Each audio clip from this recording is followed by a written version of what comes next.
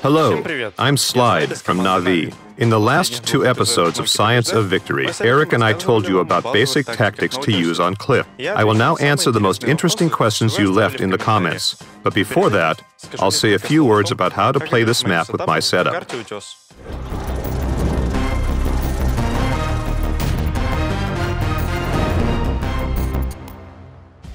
Let me remind you, my setup consists of 2 T1s, 2 IS3s, a 50, 100, a 90, and a T32. The difference in comparison with the all-purpose setup we usually talk about is using the American Heavy to replace one 50, 100. This tank is really useful on Cliff. The map has a lot of variance in the terrain, and it means that the well-armored American turret can be really useful. If you use a tank with a sturdy turret, like the T32 or the Pershing, I suggest you place it on the hill at E6, instead of using a 90. Instead of just providing intelligence, it can do some real damage from this position. The turret armor will make it possible to play aggressively at that position without losing HP, and since the tank doesn't suffer from long reloads, it won't be caught defenseless in a surprise attack. Now I'll answer the questions you left in the comments after the last 2 episodes of the show. All of the answers are based on the all-purpose setup from now on. Tell me how to deal with the medium setups, Pershing, 1390, 69.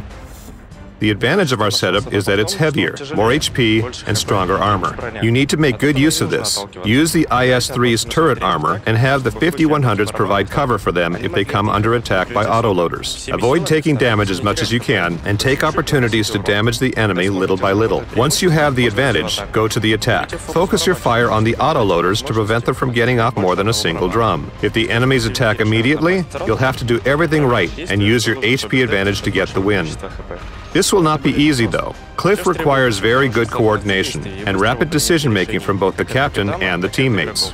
Please explain what to do when the enemy has a faster setup. For example, 2 1390 or a 1390 and a T69. In this case, the fast enemy group drives uphill through the first-second lines, and they can hammer my team from 2 sides. Is the first-second line a viable option for the heavies?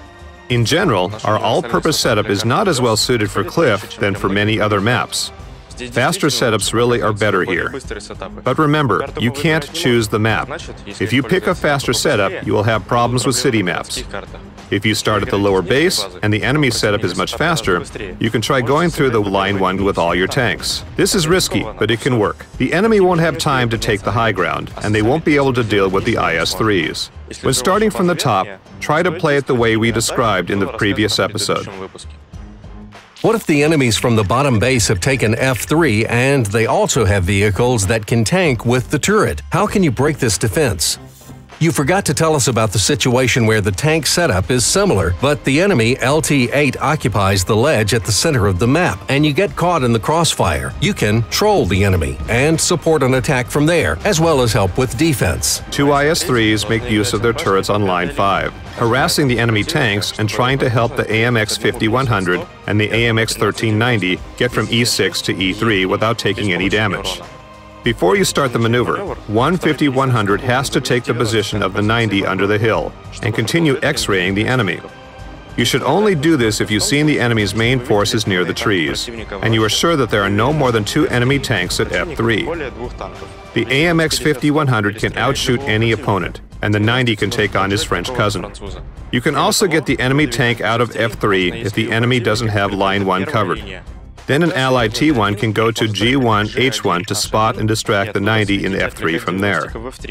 By the way, you can spot a 90 climbing to F3 with the help of a T1. To do this, the T1 needs to aggressively take the bush at D1. If the Tier 1 goes the right way and someone is at lines 1, 2, the 6th sense light will surely go off. If this happens, then it can only be the AMX 1390 who could have spotted him, no one else. In fact, depending on the spawn positions, sometimes the 90 can even get spotted directly. What if the enemy Tier 8s and 1s are coming around the lighthouse? What to do? It's simple. They will definitely be spotted by the T1. You should hide behind the rocks at E6, E7. These are great positions to take for receiving a rush coming from the lighthouse route. You'll be able to hide from the enemy tanks if they try to come at you from the center. Play it as the situation develops. Make the right decisions quickly, and victory will be in your pocket. That is all. We've examined all the basics of Cliff, and now we'll move on to a new map. In the next episode, we'll be talking about mines. Leave comments and subscribe to our channel. Bye, everyone.